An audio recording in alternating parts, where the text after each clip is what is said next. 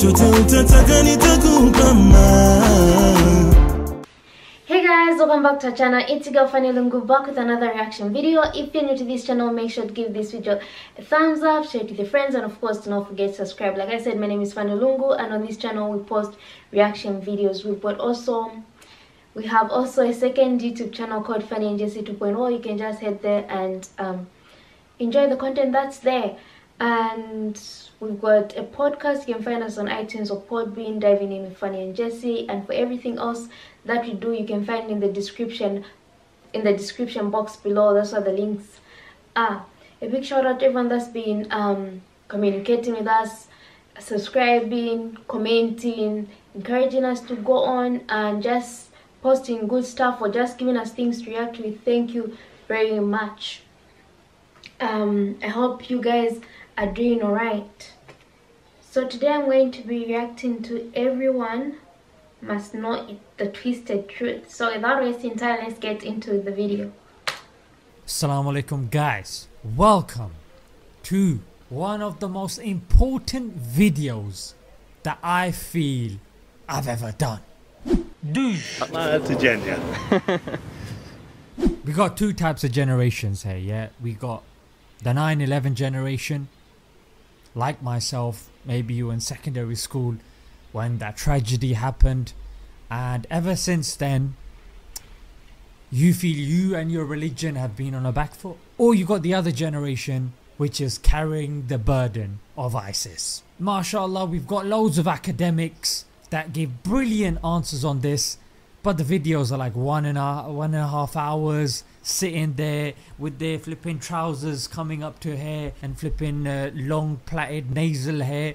I ain't got time for that, mate, you know what I'm saying? Or there's like brilliant publications, but literally it's like the whole thing is written in binary, mate. You got statistics coming out your armpits, it's all over the place. I guess what I'm trying to say in a roundabout sort of way is we got answers to this, but unfortunately because it's not accessible, it puts a lot of non-Muslims off the religion. But I am gonna tell you some stuff, guys.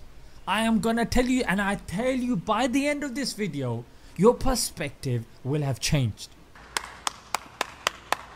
We're speeding up training of ISIL forces, including volunteers from Sunni tribes. You can call it a slip of the tongue or a Freudian slip. Either way, Obama's onto something. Why is it that only Muslim nations have problems? Nowadays we see this accusation being thrown around a lot. Alright, cool. Short answer, because if you look geographically, we're the ones with the oil. Lord Crew. I don't know why I did that when I said crew, yeah. It's just subliminal. So Lord Crew said in the 1920s and the Foreign Office in 1958 that the aim was to keep Arabia divided so no one unified power could challenge Western interests. How long would you stay in Iraq for? Forever? I would stay as long as American interests are served by being in Iraq. I don't know how long that would be. But that's not the question. The question what about Iraqi now, interests? That's not the question. I am a servant of the American government. So my perspective is going to be what is in America's interest. You asked a question about how long America would stay. I asked a question about another country and you said American interests. I'm wondering about Iraqi interests. If they don't want American troops there, of course. who cares about American interests, well, no, right? of course. You believe in democracy? If you go and you try to keep a country divided, eventually the people find out and it causes a rebellion.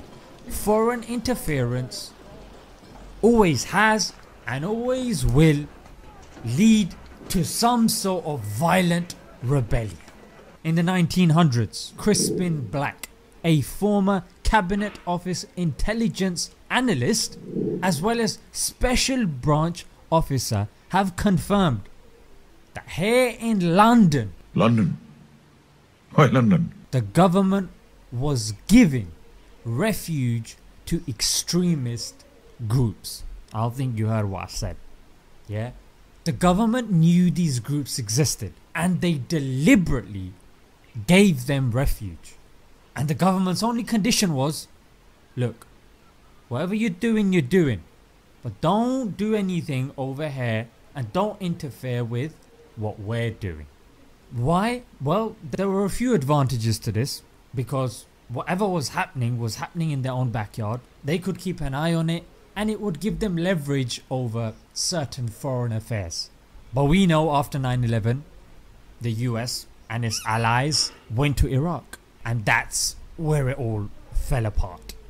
But I think by and large, there is nothing to apologize for.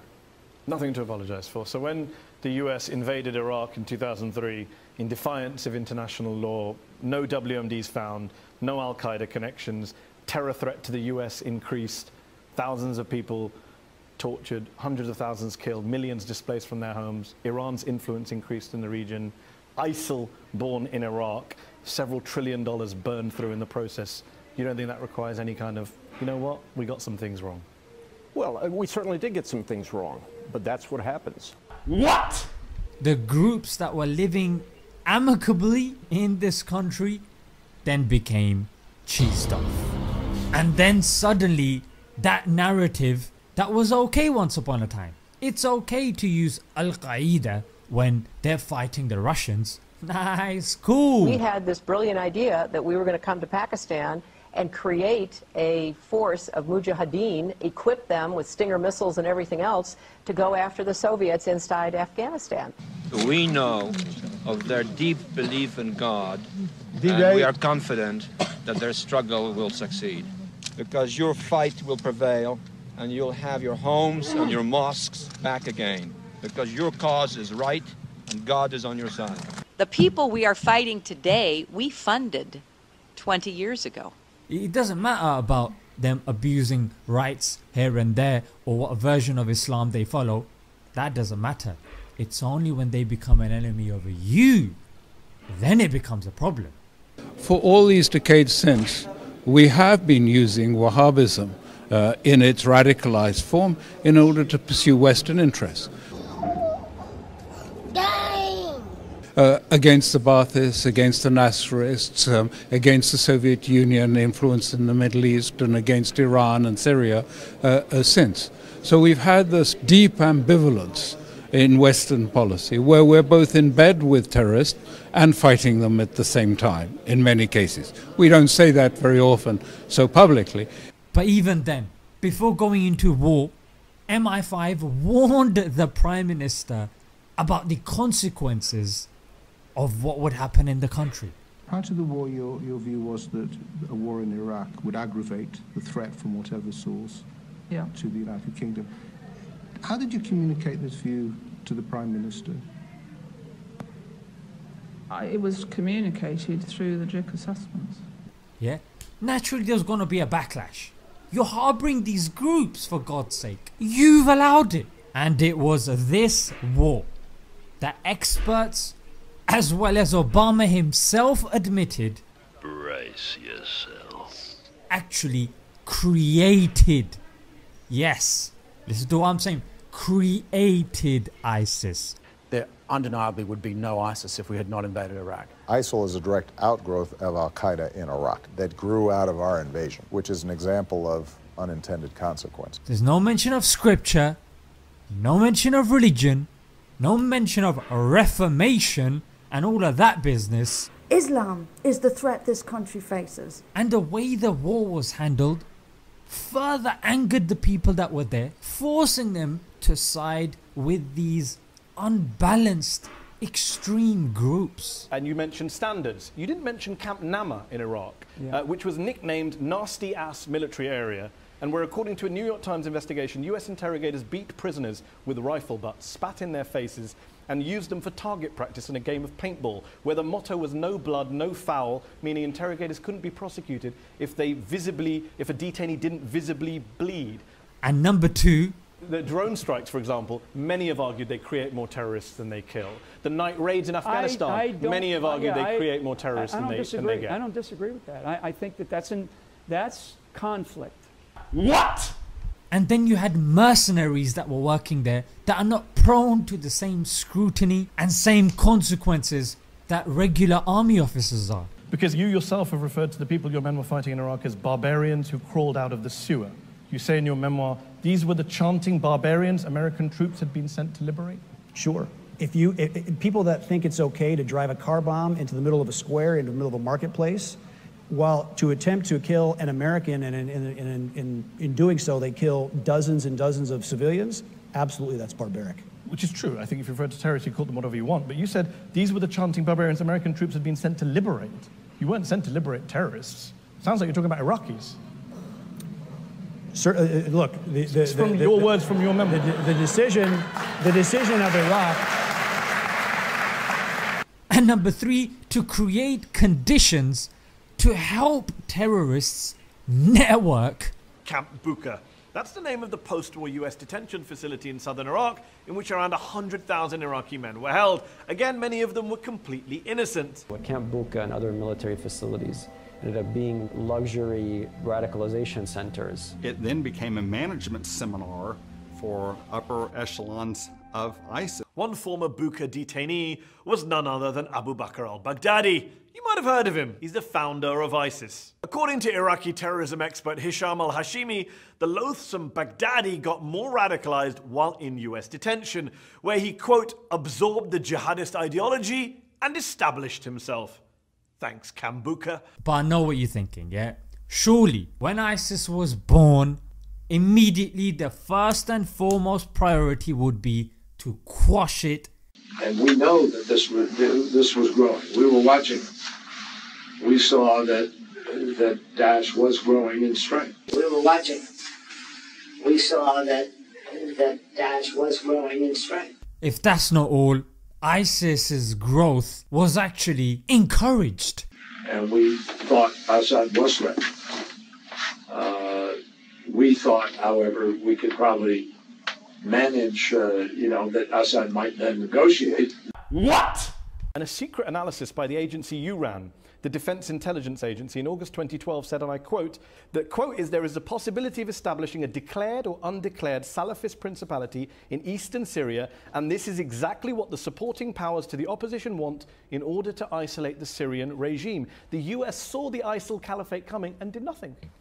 That the US and the UK, amongst other countries there, have supported ISIS, yeah, in terms of weapons, in terms of money, in terms of training, indirectly and possibly directly. These guys have been funding groups there to fight ISIS, yeah?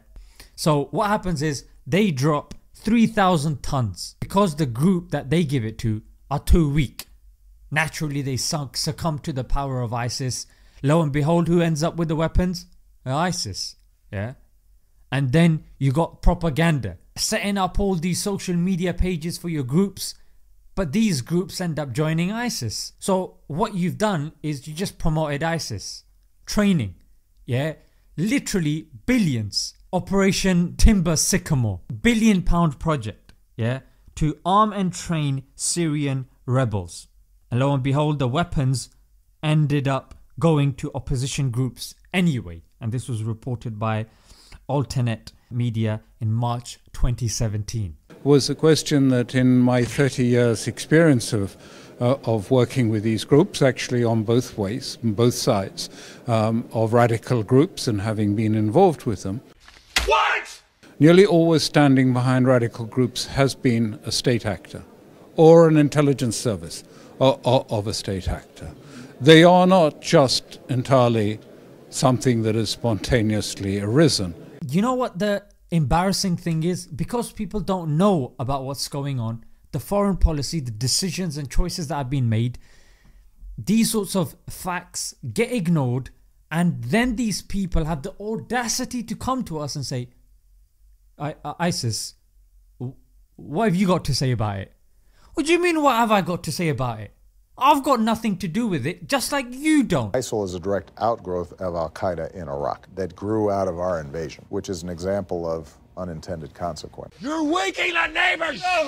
So don't let somebody come and put a finger in your face and tell you you're a terrorist, it's your religion, it's this. No, I'm sorry, that just doesn't work anymore. I'm going to leave it there until next time. This is a memo that describes how we're going to take out 7 countries in 5 years. starting with Iraq and then Syria, Lebanon, Libya, Somalia, Sudan, and finishing off Iran. Assalamu alaikum.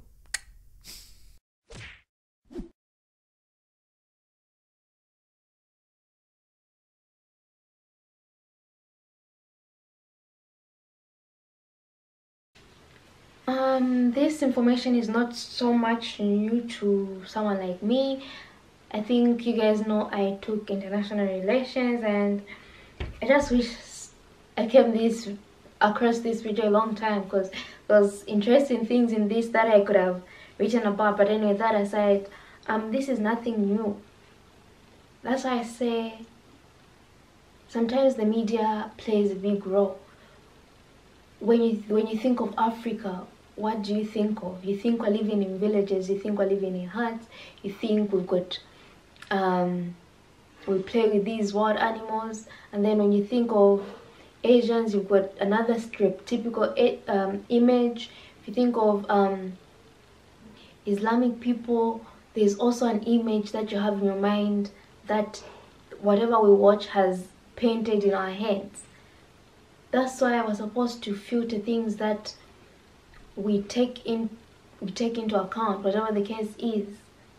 Otherwise, interesting video, and let me know what you guys think.